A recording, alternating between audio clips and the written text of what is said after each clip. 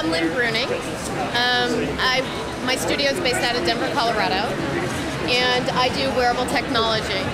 My background, I have my undergraduate degree in neurophysiology, my master's in architecture, and I do textiles. Okay. I went back to what I truly love.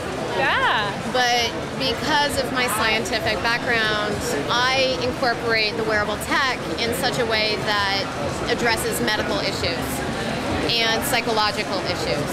So I'm much more concerned about adaptive technology and how do you use the computers and wearable computers in order to help people have a better life. Adaptive technology is a broad term of which people use to help the underserved and the disadvantaged. So that could be a light switch that operates a different way. It could be a foot pedal that turns your lights on and off.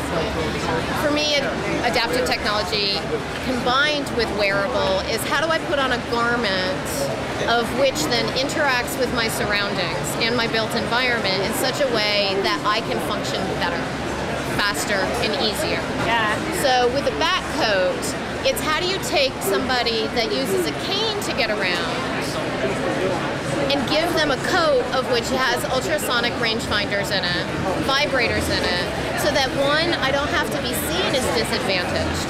I don't have to have a cane to navigate the environment. I can just wear a coat, I can blend in with society, and be fashionable. So what would you say to people that are just getting into the idea of do it. Yeah. Okay. Don't hesitate. Yeah. And so what's harder? We like to ask all of our people, sewing or the electronics?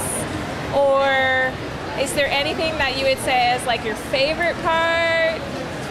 As a scientist, did you know how to sew before you got started? I come from a family of sewers and weavers. Okay. So my entire life is actually in fabric. Yeah. Like I have quilts from my great-grandmother. Yeah. I have their wedding quilt. Oh, wow. So the whole beautiful. family has this whole history in textiles. So for me, it's a natural progression. And then with my science background, it's so simple for me to look at a problem, especially with the neurophysiology, which is all circuitry anyway. I'm just changing scale. Yeah. A synapse is a circuit. Yeah.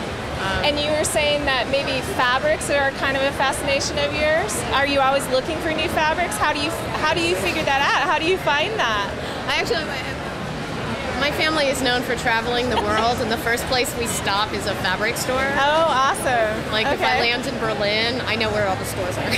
Oh, that's beautiful. That's awesome. And I also, it's fabulous because of the internet and all of my social networks.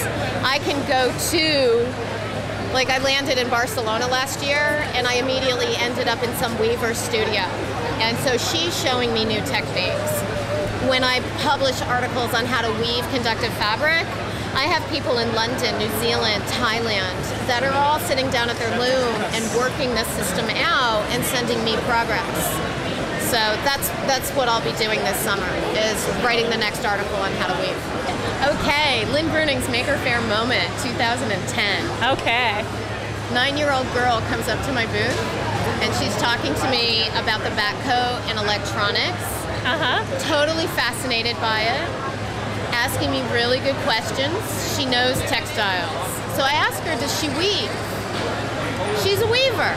So we start talking about how to weave cloth and conductive cloth, totally into it, totally excited.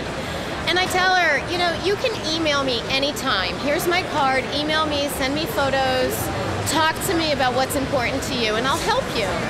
And her mother looks at me and says, aren't you in Denver? Say yes. So are we. So I look at the girl, and I don't remember her name. I look at this sweet, sweet little face, and I go, so you're in Denver. You want to come to my studio? And her eyes get big. And I go, you know, I'm doing costumes for this big performance with Zoe Keating at the Colorado Music Festival. Do you want to help me make the costumes this summer? Yes. So she's going to come to my studio this summer and work with me.